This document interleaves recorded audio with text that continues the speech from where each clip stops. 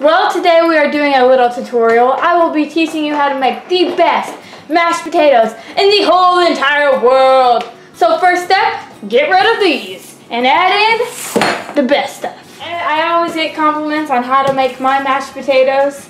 Well, they're instant and they're the off-brand. It's the best kind, I know. So we are going to be making them for dun dun dun dun dun 2 people. Well, first off, wash your hands, which I already did upstairs. Okay. We are going to add 2/3 cups of water. Sink water's the best, I know. It's just so great. Ah, perfect. Okay. And you pour. Boom. The water is in the bowl. We move to the butter. It says to use 1, but that just means we use 3, right? That's right. That's the good stuff. Take a knife, a butter knife. Be careful, they're sharp. Next, we do the salt, which is 1/4 teaspoon. That is 1/2. That is 1/4 teaspoon. All right. Yep. All right. Next is milk, and it is 1/3. Find the 1/3. Yep. Okay. Mom.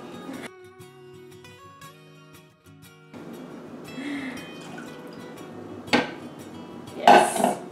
Next, you add the potato flakes. Mom's working the camera. The best camera worker ever. Now we're doing 2/3, oh boy. Alright. You pour it in. That's all it tells you. But to make them the best, you need some sour cream. So what do? Since it's only for 2, you get a big spoon. And then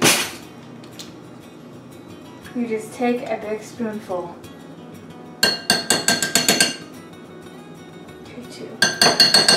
I think there's more sour cream than potato flakes in there.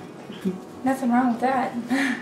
In the microwave for 2 to 2.5 minutes. And we get a paper towel because you don't want it to be a mess. Literally, all we have left is 1 paper towel.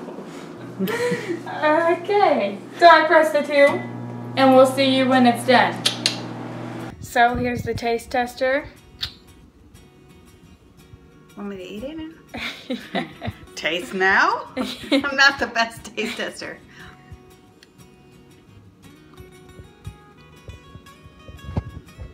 I'm just kidding, it's really good. Really good. Ah!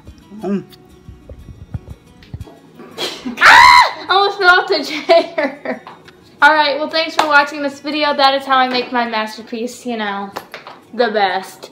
So, like, comment, and subscribe, and tune in for Braden's awesome video. It's a surprise. I can't tell you what it is, but you're gonna love it.